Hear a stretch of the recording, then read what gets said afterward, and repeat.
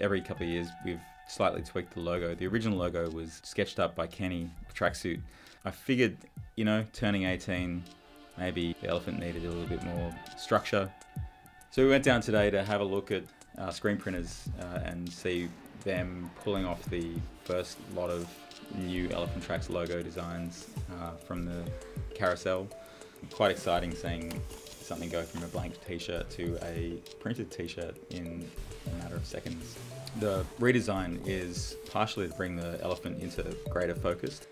What I wanted to do was the elephant to be made up of more parts that were interlocking pieces that don't necessarily mean anything by themselves, but when you put them together, they become this overarching entity.